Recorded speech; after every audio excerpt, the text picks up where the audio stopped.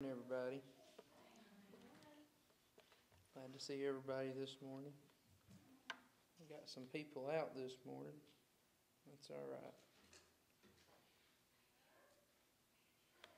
I had marked some scripture on my phone to go along with what I was going to preach on this morning.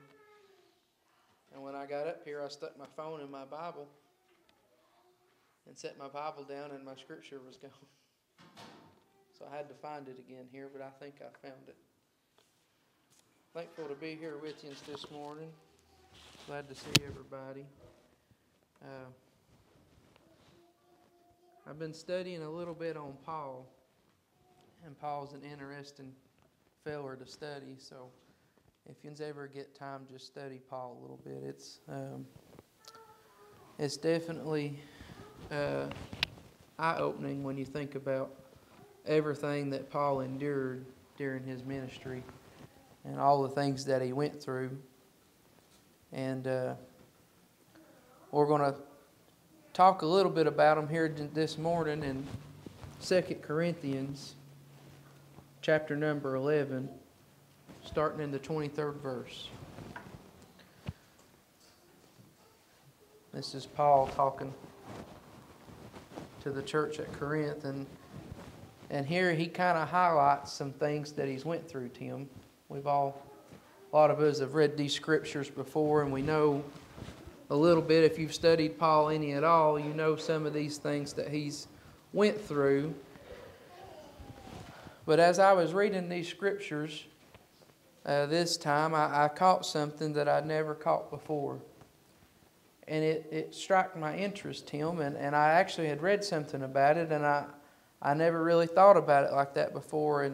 And so I went to a different version of the Bible to try to put it in a little more, a little easier language for myself, because when I read the scripture, I thought, Lord, is that what you're trying to say? And I went to the other version, and the NIV version on this one particular scripture, and I'm going to share it with you here in a minute. And it was exactly the way I read it in the King James Version. And y'all just pray for me this morning. But I read that scripture and I thought, Lord, I've never noticed that before. And so I'm going to share it with you this morning to the best of my ability. And like I said, y'all just pray for me, and let's let God bless us this morning. But God showed me something that I'd never seen in these scriptures before. In 2 Corinthians chapter 11, verse number 23. It says, "Are they ministers of Christ? I speak as a fool. I am more, in labors more abundant, in stripes above measure, in prisons more frequent, in deaths oft. Of the Jews 5 times received I 40 stripes save one." Means 39 stripes he got. "Thrice was I beaten with rods. Once I was stoned. Thrice I have suffered shipwreck. A night and a day I have been in the deep.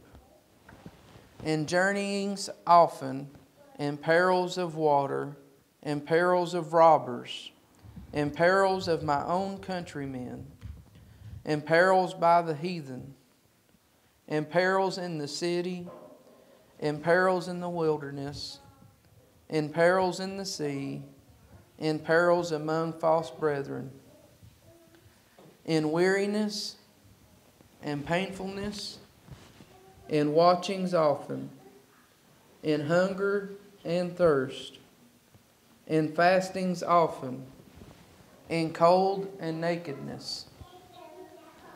Beside those things that are without, that which cometh upon me daily, the care of all the churches."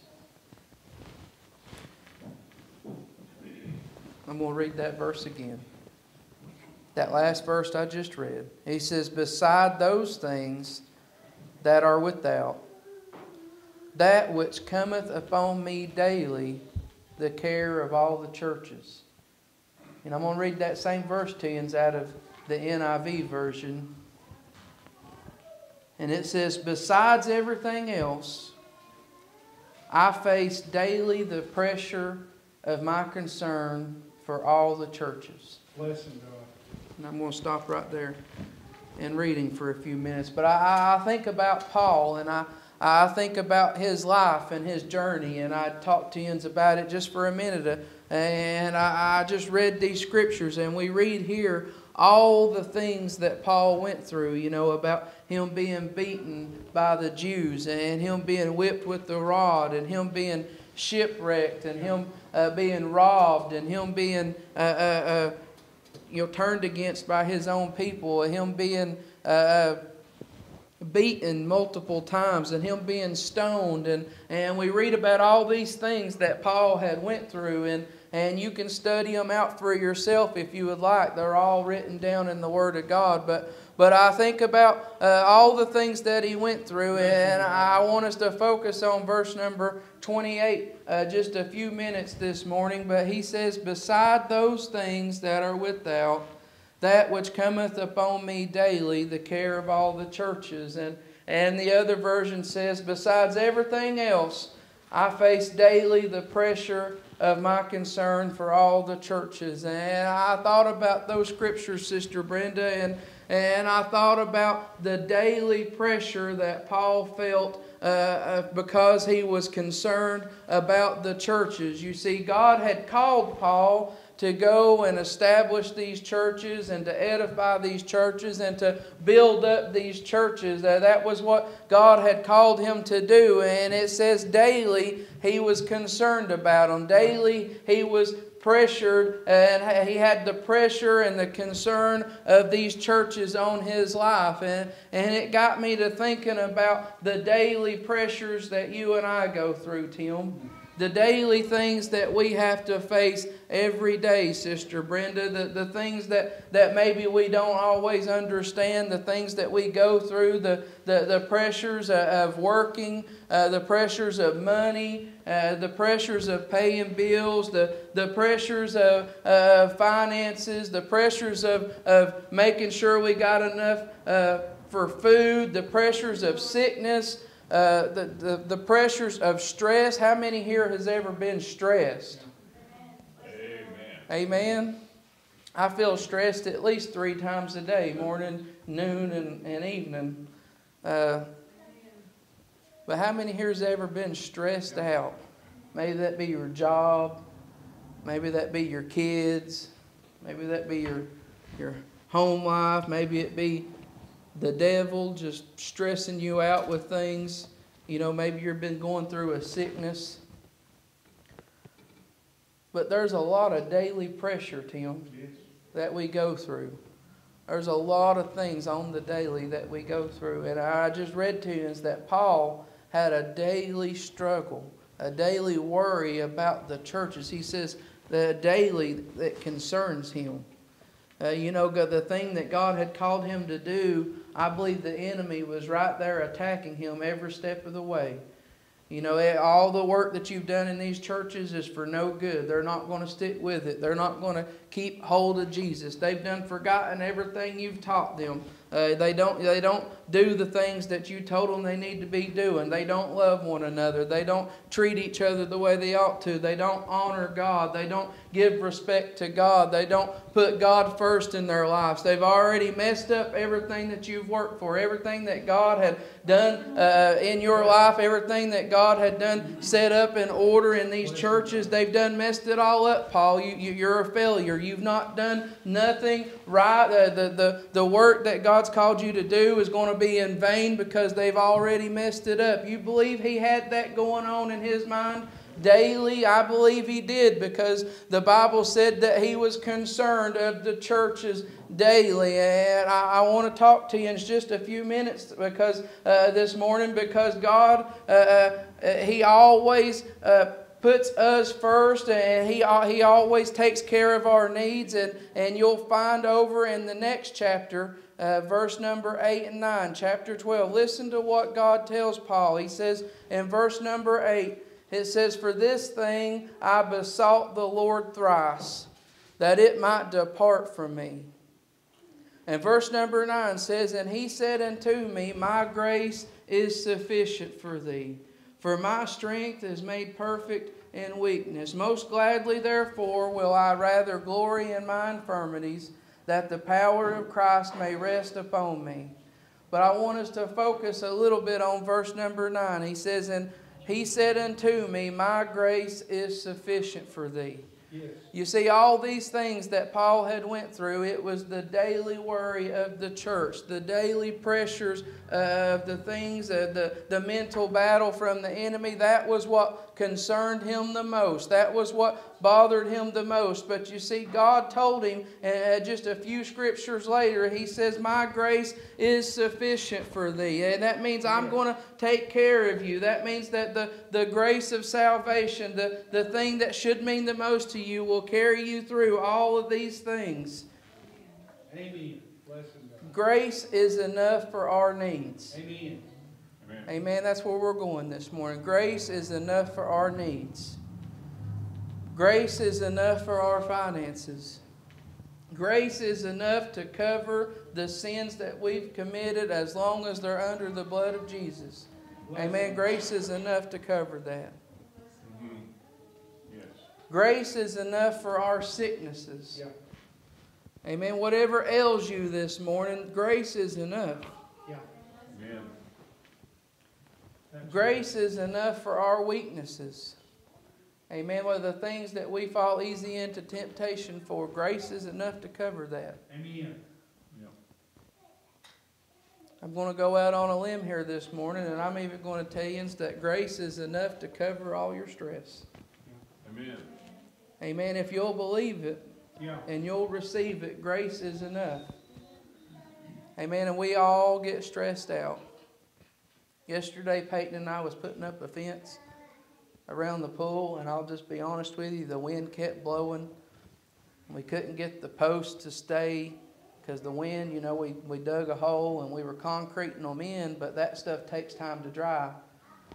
And so Peyton was having to hold it, and I was trying to figure out what to do, and I couldn't get Reese's auger to start, and I'll tell you about that in a minute. But we was trying to just get the fence up, because we wanted to keep the kids out of the pool, you know, and not have to worry about them. We put the fence up and put a gate up and everything so they can't get in there without, you know, somebody taking them.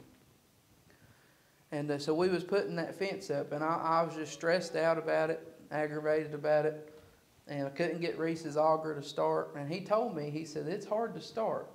But I'd done got it started once before and dug a couple holes, but we didn't know how the fence was going to lay until we started hanging more up. So I didn't know where to put all the holes. So long story short, we get up there and I can't get it to start. So finally I thought, well, Reese has got some fence posts like for the goats. You know, the little metal stakes that you put in the ground that people use for cattle and everything. So he had some of them laying in the garage. So I called him and asked him, I said, can I borrow those? And he said, yeah. He said, what are you doing with them? He said, I don't care, you can borrow them. He said, I'm just curious. And I said, well, we got the fence up. I'm going to put the stakes in to hold the fence until I can get the holes dug and get the main posts set and the concrete to dry and everything else. So hopefully in a day or two, the concrete will be dry and I'll pull those stakes back up. But I needed something to give it a little bit of support, Tim, until the concrete could cure. And it takes a little bit of time for that to cure. But I thought about that fence and everything and what we were doing and everything. And I thought about those stakes that we drove in there.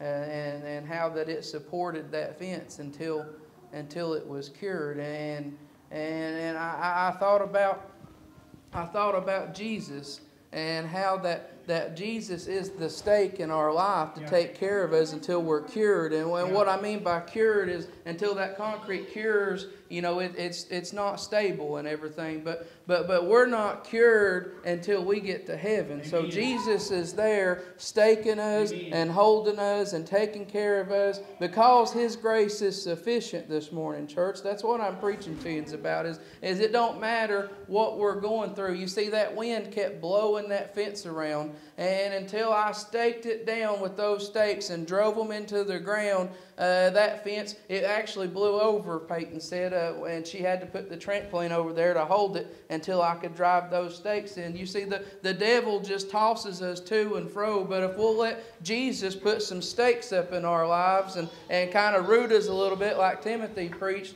and take care of us till we get to heaven, that's exactly what the grace of God does. Amen. Amen. It takes care of us until we make it to heaven. Amen. Amen. Does that make sense? The grace of God takes care of everything that we have need of until we get to heaven. Amen. Amen.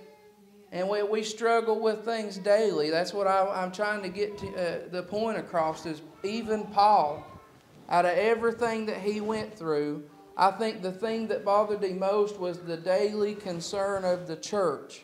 You know, it didn't matter that he had been beaten. It didn't matter that he had been stoned. It didn't matter that he had been shipwrecked. You know, those are big things in his life, and I feel like those things he easily trusted God because God was the only way. But it was the little daily things, the daily struggles that he had in his life, Tim, that bothered him, that he didn't know, well, really what to do or how to handle the situation. And he said that he prayed for it thrice. The Bible says that he prayed 3 times about these things, and God finally told him, my grace is sufficient. My grace is sufficient. The grace of God is enough to get us through whatever it is that we're going through. It is. Amen. And think about that word sufficient. He says, my grace is sufficient. The word sufficient, it means enough. But it also means adequate. It also means plenty of. There's plenty of God's grace to go around. It's not just for me and you. It's for everybody else that will receive Him as their Lord and Savior. Right. But it also means abundant. Think about that. My grace is abundant. Amen. My grace isn't just for the big things, church. My grace is for the little things too. Yeah. And my grace isn't just for a little thing here and there. My grace is for all the little things that you go through. All the daily struggles, all the little stresses, all the little things that the enemy just likes to throw at us on the daily to keep our minds away from God and keep us from focusing on Him and what He would have us to do.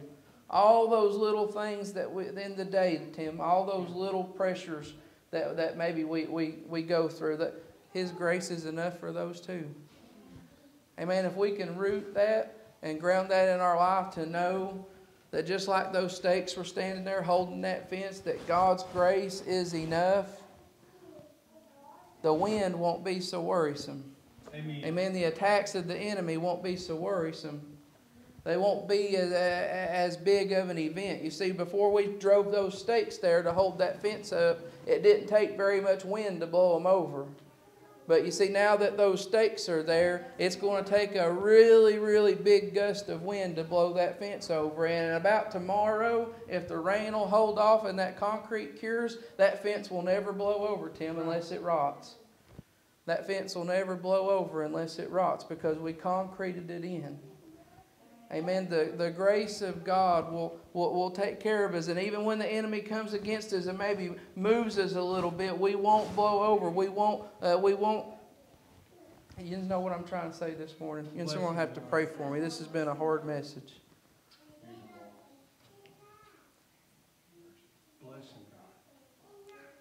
I wrote this note down. I don't know where God was going with it, but He gave me this note. It says, when you've got a calling on your life, like Paul did, like every one of you all do, the pressure increases when God's got a calling on your life.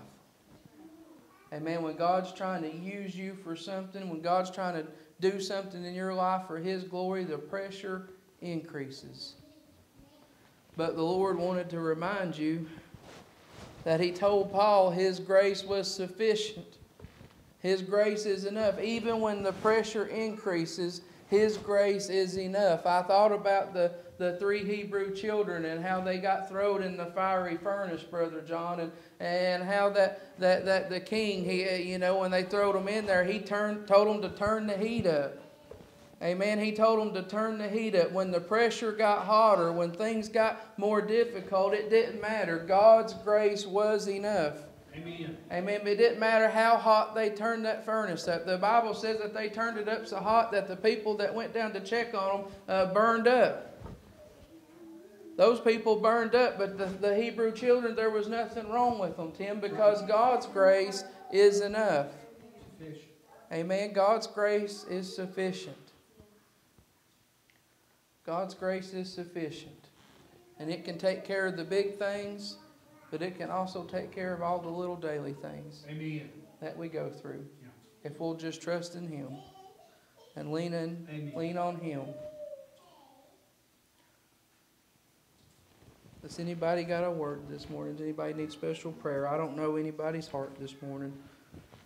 But I know that God wanted me to tell somebody this morning that His grace was sufficient.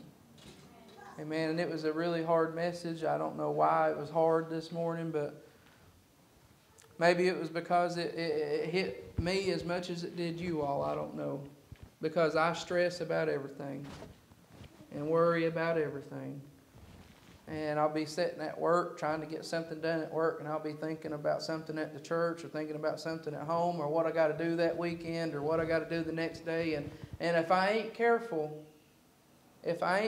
I'll stress and think and try to, problem solve in my head so much that I forget to pray, or I'll forget to read my Bible, or I'll let it get to me so bad or I'll get myself so busy or so caught up, Brother John, and all these little things, all these little daily things that I go through that I'll forget that God's grace is sufficient. Yeah. And that God will take care of everything if I'll just trust Him with it. Amen. Amen. So maybe that's why it was so hard. Maybe I was preaching to myself more than I was you all this morning. But God's grace is sufficient, Sister Brenda. Amen. Does anybody need special prayer or have anything on your heart this morning?